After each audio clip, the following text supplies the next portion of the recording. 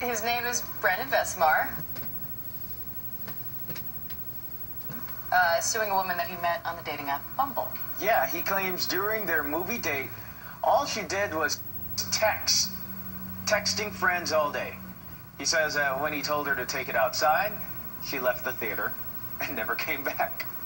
At this point, I decided to file the lawsuit, and here's why. No personal responsibility. It was the friend, it was the phone, it was you. It's nonsense. Yeah. Well, they haven't spoken since the date. Oh, really? Yeah. What a surprise. Shocking. The woman released a statement saying, well, she released a statement. Vesmar's behavior made me extremely uncomfortable, and I felt I needed to remove myself from the situation for my own safety. She added, I hope one day he can move past this and find peace in his life.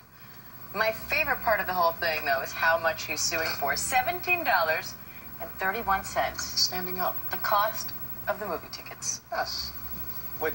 To which we say, where do you find a movie ticket for only $17.31? That's like the cost of one movie ticket yeah, exactly. in New York. It's a good thing, by the way, she didn't order any popcorn. Can you just imagine? Otherwise. Oh, it would have gone up to $20. The lawsuit claims the principle is important as the defendant's behavior is a threat to civilized society. He is our hero.